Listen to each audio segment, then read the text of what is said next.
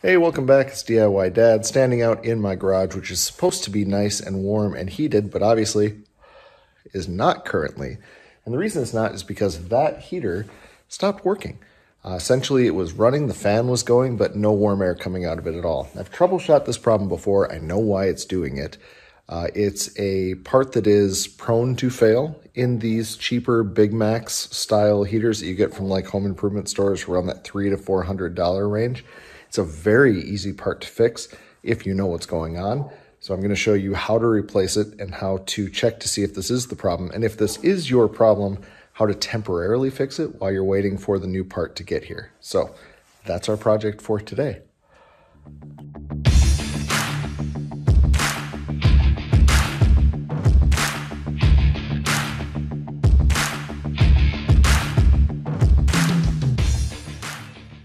So this is my furnace. This is a typical forced air garage style heater. This one's a BigMAXX 80,000 BTU unit, just regular natural gas. And it runs on a pretty simple premise. Inside of this piece of metal, you've got a couple different burners. And these shoot flame into these tubes, which heats these up. And then a fan on the back blows air across the tubes and pushes hot air out into the room. Now there's a couple safety features, and these are pretty simply built. I'll actually take the cover off so you can see on the inside here. There's 3 main temperature sensors in a furnace like this, or at least in this style. There are 2 rollback sensors, and then there's 1 high limit sensor. So the rollout sensors, those are things that are going to check to see, are going to look for heat showing up here.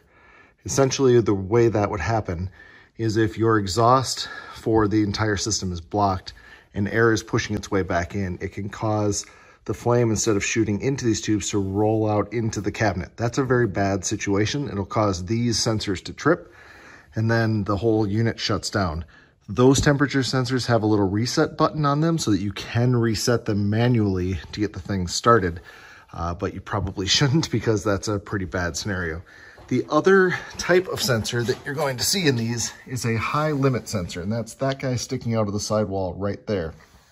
What that measures is the temperature roughly in the middle of this unit, and it's looking for an abundance of heat, let's say. So in a garage like this, my ceiling is insulated, my walls are not yet. So when it's very cold, this furnace has to work very, very hard. And this unit can get very warm because of that. When that high temperature is exceeded, then this essentially cuts power to the unit and forces everything to shut down until it cools down. Once temperature then drops back into a specific kind of safety range, it reconnects everything, the furnace will start back up, and life is good. What happens, however, over time is these little sensors wear out, and then they'll trip and get stuck, and they'll never reset back. So your system will be in kind of a waiting state. Your fan will be running, everything will going, but the igniters will not start because that sensor is telling them it's still too hot in there, even though it's 20 degrees in your garage. So we're gonna replace that sensor. It mounts from the back on this side and sticks out into the unit. This is a stock type sensor. So I'll show you what that looks like. But first we'll take this cover off and get a look inside. On these Mr Heater or BigMAXX style units, there's a access panel on the side. It's gonna have 2 screws right here and here, as well as 2 down on the other side that you can see down there. So 4 screws in total that you have to take off. I usually pull the back 2 first, and then this lower one, and then I'll hold on to the panel with my hand and pull this top guy out, and that allows the whole panel to come off. In this case, it'll get set right on top of that bin, and then we can take a look on the inside. So for purposes of this video, I kind of skipped a step here, and that was how this problem was diagnosed, because I've already gone through this and I already know what the issue is. On the control panel here, there's this little green LED that sticks out, and that's going to flash an error code. In my case, it was 4 long flashes, which indicated it was either the rollout sensors or the high temp or high limit sensor. The rollout sensors are going to be mounted on the back wall. If I can get an angle, it's that guy right back. Yeah, it's really tight in here, but it's this guy right here. And there's a button on the inside that you can press and you'll hear it click if that's your issue. There's going to be another one, in my case, It's hard to see, but it's where those two brown wires connect to on the back. And those are measuring for temperature right there. You can see the little pin sticking out. So for it to get a heat spike there, it means that flame is coming out of this tube, and instead of going in like it's supposed to, it's ballooning out into this area and it's hitting that sensor, which again is a very bad situation that you're going to want to get addressed professionally. The high temp sensor, high limit sensor, is this guy right here. So there's just two screws on it and these two wires. So all we're gonna do is pull the wires, pop the screws. This thing is then gonna come straight out this way, and then we can just put the new one in place. And I'll show you how you can troubleshoot or at least kind of temporarily get these running as well, if this is your problem. So this is the high limit sensor that we're going to replace. It's a pretty simple device. You can kind of imagine what happens here. The power runs through, and this is just a simple switch basically that is run by temperature. And it has a certain setting where at 80 degrees Celsius, it'll flip, and it will stay flipped until it falls below the lower setting.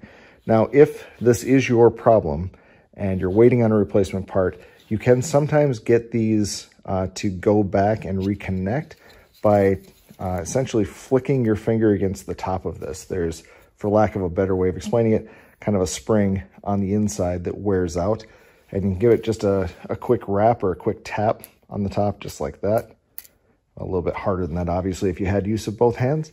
That'll cause it to essentially drop back into its cold mode, and then you can plug it back in and it will work again. The trick though is once this has started to fail, it will fail again. I got about 4 days out of it after doing that to the situation we're in right now. So I have a new one of these. We're going to get that installed. It just goes in through the sidewall, wires get reconnected, then everything can get turned back on.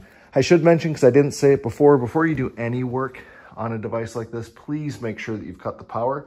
I actually have a switch in place that shuts all the power off to the unit, so it is in its powered down mode. Don't be playing around with wires or working on the inside if you still have electricity running to this. All right, our sensor is replaced, our new one rather is in place, and power is restored, and glorious heat is once again flowing out of the furnace. So you can kind of see what I was talking about with that rollout sensor. You can see how the flame coming out of each of these burners is shooting straight down the tubes. If it was more kind of bubbling out this way and getting into this box, that's a much bigger problem that you need to deal with. This little sensor, however, is just something that is prone to fail. This is a $4 part, if you can find it, for my model. Looking at this 2 weeks ago, I found a whole lot of places that were back ordered, and I found one place that had one for like $45, and I paid the extra amount, and right now, today, I'm glad that I did.